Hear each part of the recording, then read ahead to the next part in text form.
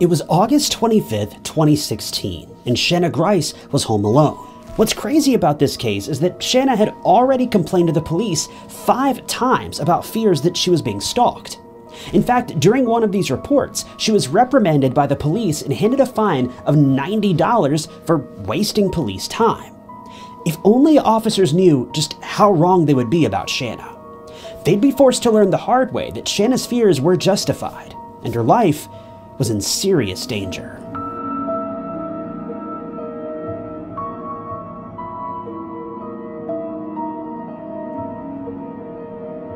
Shana Grice grew up near Brighton in Sussex, and she had a pretty ordinary childhood. Shana was an only child, but she had plenty of friends at school to make up for her time that was spent alone at home. We don't know too terribly much about Shana's upbringing or her time in school. Her family haven't really shared much personal information about her since that awful crime took place. What we do know is that she was described as incredibly lively and vivacious, so it's clear to see that she was a young girl who had a passion for life. As far as we know, Shana's early years played out without too much of a fuss. By the time Shana had entered secondary school, or high school as we call it here in the States, she'd already taken her life into her own hands and started crafting a future for herself. It was while she was attending high school that she ran into a boy named Ashley Cook. The two met sometime around 2013, when Ashley was 17 and Shana was 16. From the outset, the two were inseparable. What began as a passive interest in one another grew to something far, far greater within a matter of a few months. Before they knew it, the two started dating, and not long after that, things began to get quite serious between them. After graduating from high school and moving on with their lives, the two remained together and were deeply dedicated to one another. Or so it seemed. See, Ashley was dedicated to the relationship more than anything, but Shana, well, she was beginning to have a change of heart. After school, Shana had found a job at a local fire alarm company. And when starting a new job, you're bound to meet all sorts of new people. And one of these people was Michael Lane.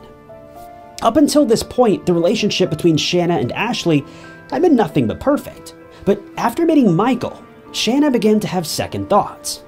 See, as far as I can tell, neither Shana nor Ashley had ever been in another serious relationship before this point. And I mean, how could they have been? They were literal children when they first started dating. And while this is nothing to really be concerned about, the two obviously didn't have much life experience behind them. So when Shana met Michael Lane, well, she began to wonder if Ashley really was the one like she had thought. Michael and Shana were always able to laugh with one another, no matter what they did, whether at work or otherwise, they had fun. The same was true between Shana and Ashley, but with Michael, things were different. He had an energy about him that was captivating and infectious. To top this off, he made Shana feel like she was the only thing in the world that really mattered. Before long, Shana realized that she'd started to develop feelings for him.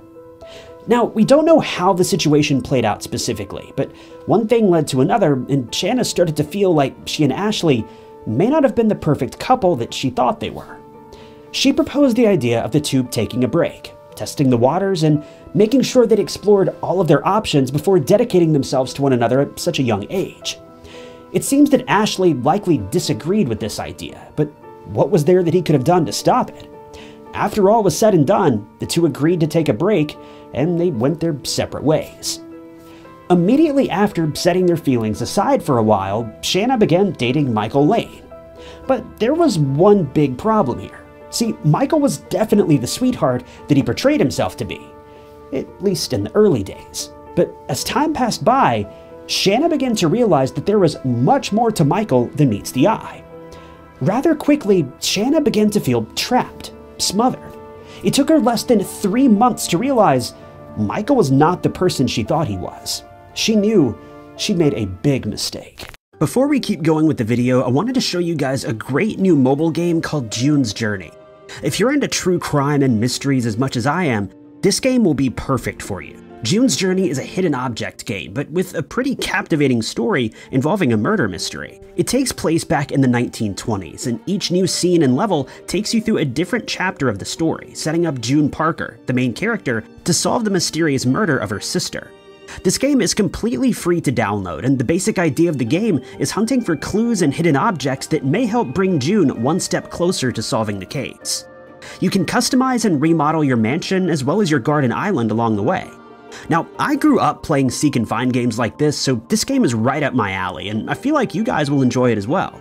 It's super relaxing to play and easy to pick up when you have a few free minutes here or there throughout the day. You can click the link below in the description to download the game on iOS and Android devices, but it's also available on PC through Facebook Games. So if you're ready to dive headfirst into a captivating murder mystery and help June solve the mysterious case surrounding her sister, just click the link below to download June's Journey. When Shana first met Michael had been working as a mechanic at Brighton Fire Alarms, while she held a position somewhere else in the company. Needless to say, there was a serious attraction between the two, but this is likely because Shana had no idea about Michael's colorful past.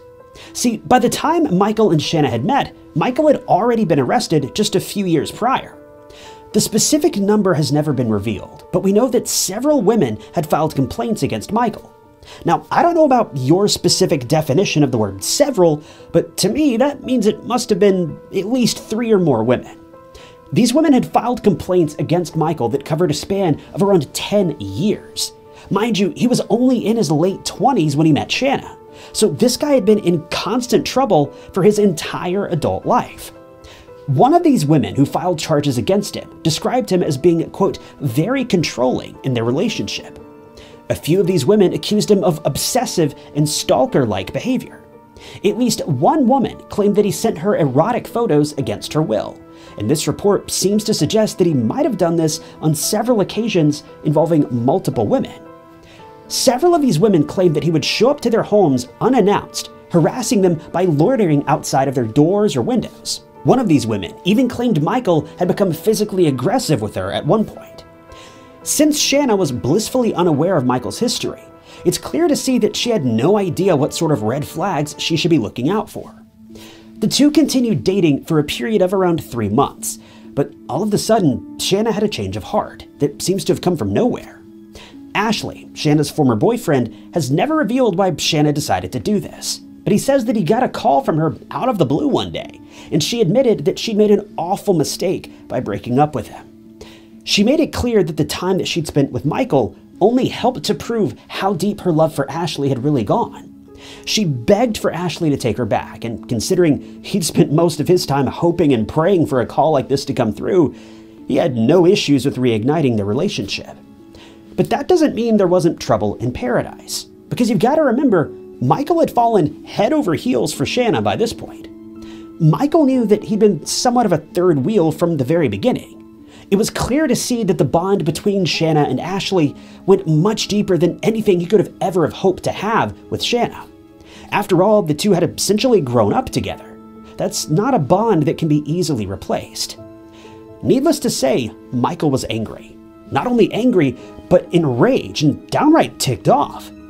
Immediately following their breakup, Michael confided in a friend about how he had been feeling, ending their conversation by saying, quote, "She'll pay for what she's done." If you're watching this video, chances are you're familiar with a man by the name of Ted Bundy. The interesting thing about Ted Bundy is that he was able to lure women in by making them feel safe, valued, heard, and respected. He had a charisma about him that was unrivaled. While we all know the monster that he turned out to be, the women he attacked could never be blamed for falling into his trap. He was a master manipulator, but he put on a front like no one else. He gave the impression of being someone you could let your guard down when you were near, someone you could trust. See, Michael Lane was the same way. He was a man that you and I both clearly know was a bully, and that's putting it incredibly lightly. But for the women that he had an interest in, he was able to put on a front that was downright irresistible. In the days after Shana and Michael had broken up, he became incredibly depressed. Not only this, but he began to obsess over the months that he'd shared with Shana, and he vowed to do whatever it may take to get her back. He initially took to harassing Ashley, first by leaving a note on his car taunting him, saying Shana will always cheat on you. Thankfully, Ashley knew that this simply wasn't true and didn't really let it get to him. Shana, on the other hand, wasn't as willing to let it go. She contacted the police and reported Michael's actions, but they didn't really do much to help. They showed up and gave Michael a verbal warning, but that was pretty much the end of it. But soon after this happened, Michael installed a tracking device on Shana's car. This device would alert his phone anytime Shana's car moved, giving Michael time to jump into action and follow her wherever she went. One day, he followed her home. He approached her as she was just outside the front door and grabbed her phone. He then chased her around while Shana did everything she could to escape his grasp. But that's when he lunged toward her, grabbed her hair, pulling her closer to him. Once Shana was able to break free, she called the police, and it seemed like they were willing to take the case more seriously at this point. When officers showed up, they immediately arrested Michael for assault. But rather strangely, no sooner than he was taken to the station, he was released. When officers were questioned about this, they explained that they let him go because, as far as they could tell, no crime was committed. They believed that this was nothing more than an argument between a young couple, so they wrote the whole situation off rather quickly. The reason they believed this to be the case was because as they searched through Michael's phone records and his text messages, they noticed that some of the texts that were sent by Shana had been signed with 5 kiss emojis. Investigators' exact words were, quote, "Shana would be signing texts to Michael with 5 kisses. This is not harassment."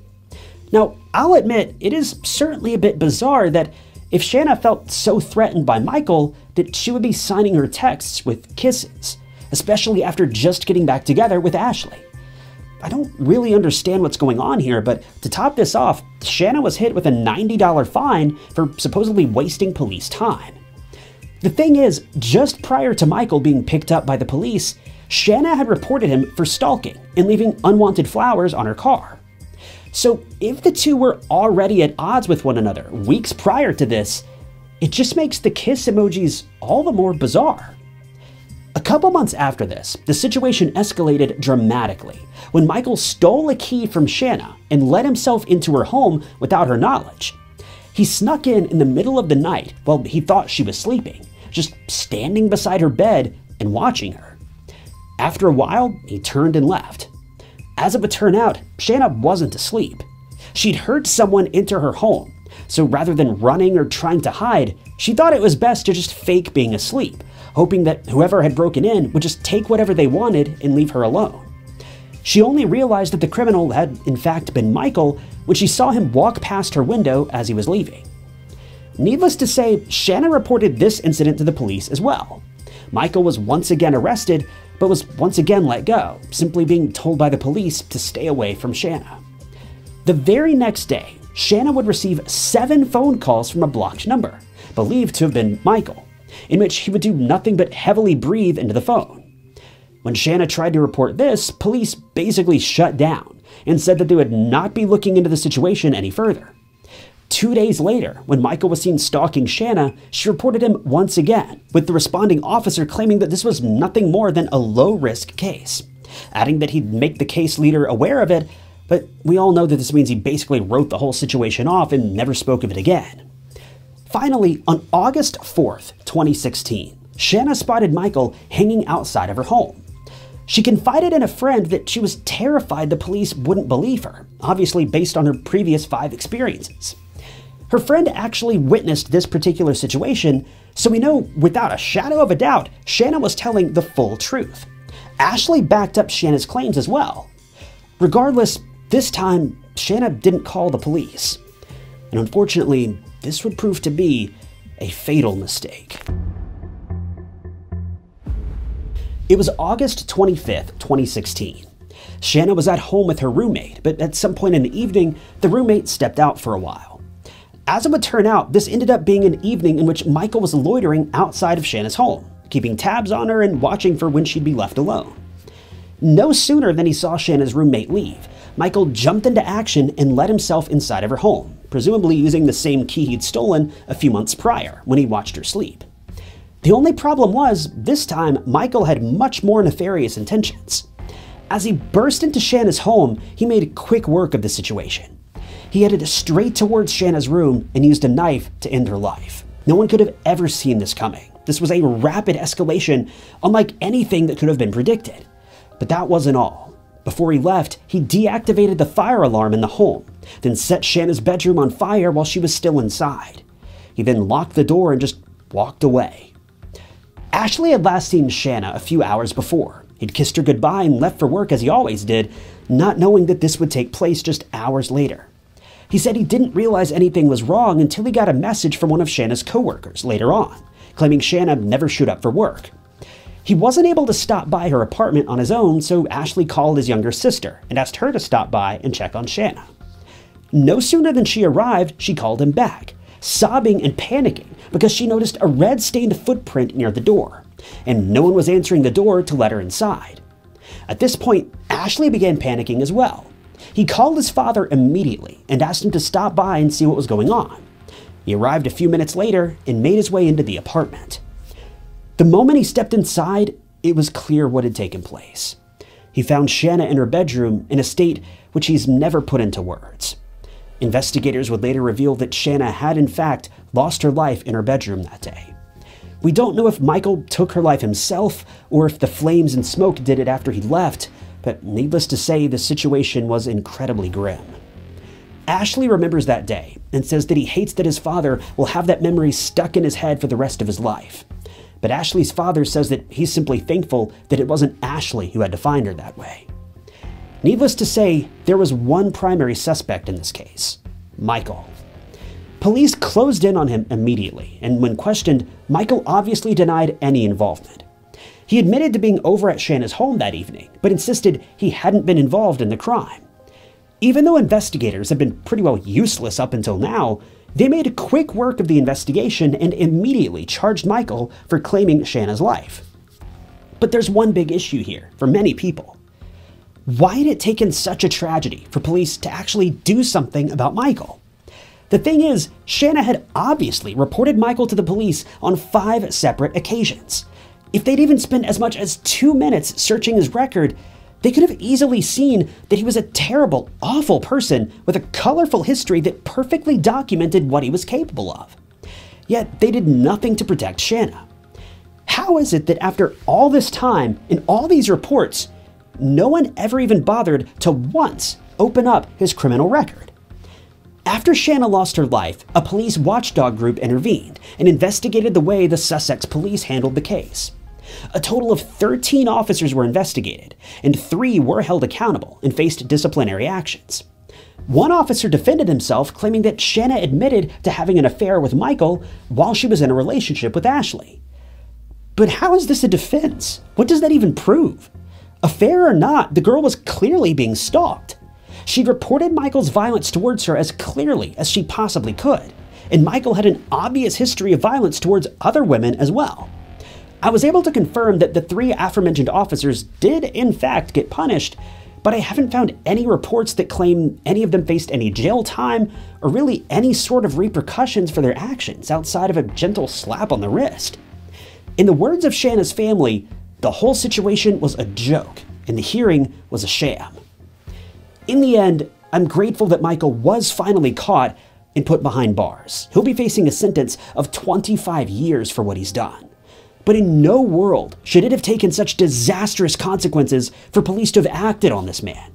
This whole case is just sickening, and the loss of Shana's life was, well, pointless. Police had more than enough information to arrest this man and actually charge him with something, but they chose not to. Shana begged and begged for help 5 times or more, but police turned a blind eye to this heinous serial criminal. I just hope that at the very least, these 3 officers lost a great deal of sleep over the next few weeks, months, and hopefully years, because the loss of Shana's life rests solely on their shoulders. Thanks for watching. Don't forget to click the link below to download June's journey and help June solve the mysterious case of her sister. Thank you guys for tuning in to another episode of True Crime Stories. If you enjoyed this video, check out this other interesting case I covered, and don't forget to subscribe. It's totally free and keeps you up to date with all of my future videos. You can also click that join button below to support the channel and see new videos long before everyone else does. But my name is tynottsyt, and I'll catch you guys in the next one.